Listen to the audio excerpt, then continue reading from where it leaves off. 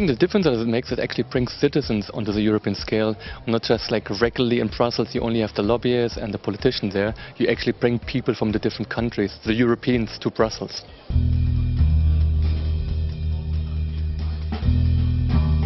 As a climate campaigner working at Friends of the Earth Europe, I think that energy cooperatives, such as part of the rescoop project, are very useful for citizens to get ownership of their own energy production, to get involved in the energy production.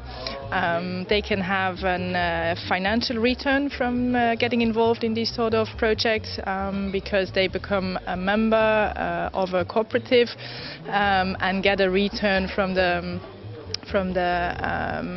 electricity selling of the cooperative, for instance.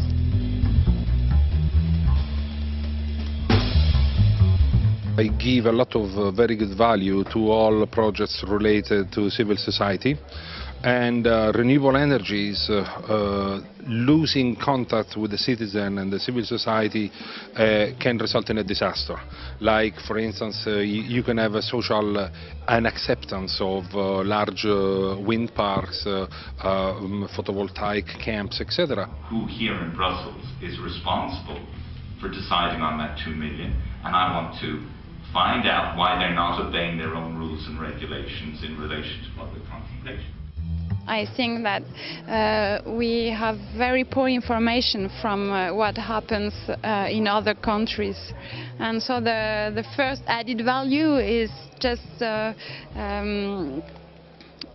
organizing meetings, and that just for us to know each other.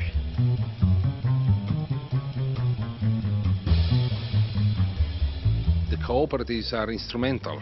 They are the insurance